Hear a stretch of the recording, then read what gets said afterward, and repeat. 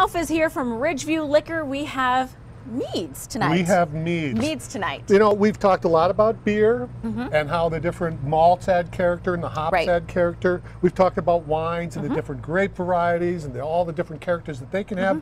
Now we're talking about mead. Okay, what is mead? For people who don't know, what is mead?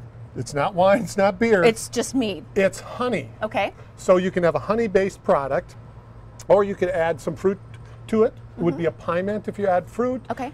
You can add spices and herbs to it. You can do just about anything you want Okay. to. A really wide open palette. You can make it dry, you can make it sweet, like a traditional mead for the honeymoon. That was the honeymoon story. Okay. So you would get this nice sweet mead and you'd have a 30-day supply of it, and that was honeymoon. that was the honeymoon. Boy, so that needs to happen. This product that I have brought is from a little town just outside of Akron, Ohio, Mogadore. Yes. No one's ever heard of this. No. It's Crafted Artisan Meadery. These bottles are about 10 to 12 bucks depending on which one you buy.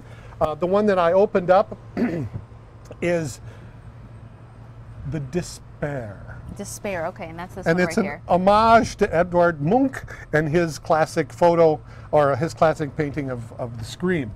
And so they don't take themselves real seriously with the names, but they do take their mead making very seriously. How long does it take to typically make one of these? Meads can take a long time. The sugars in honey are very slow to ferment, so they can take a long time.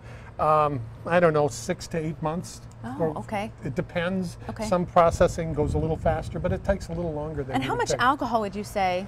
Well, they can be very high. They can be very low. These are what so you can really do anything you want to these Yes, things. You can put anything you want in them, make them, you know, for as long or short, or however you want to do it. Absolutely. Okay. Like the pollination is 6%.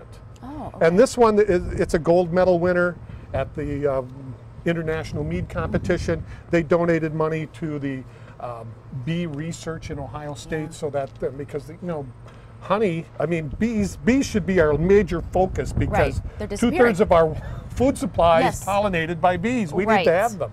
So it's an important thing to have bees and honey. And so this right here, I mean, this is perfect for summertime drinking, right? Because very it's just light. so light and crisp. And Yeah, just, well, it's just good to you know, drink. this is a little sparkling. It's a little bit of fizz to it, not a lot. Yeah.